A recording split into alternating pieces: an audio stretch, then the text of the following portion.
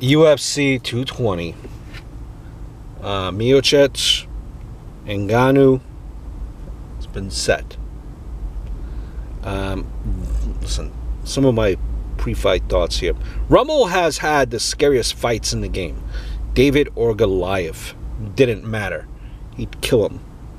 That said, as far as technique goes, MIOCIC, I think, has the best boxing in the division.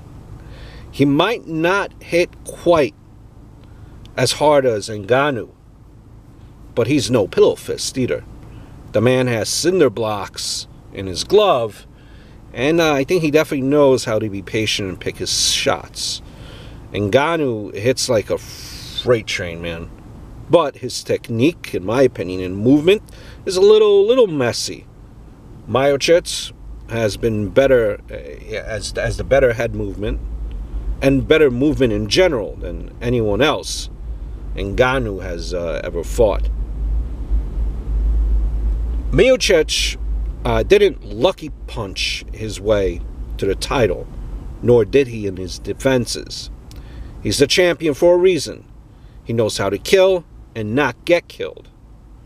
Ngannou also carries a lot of muscle.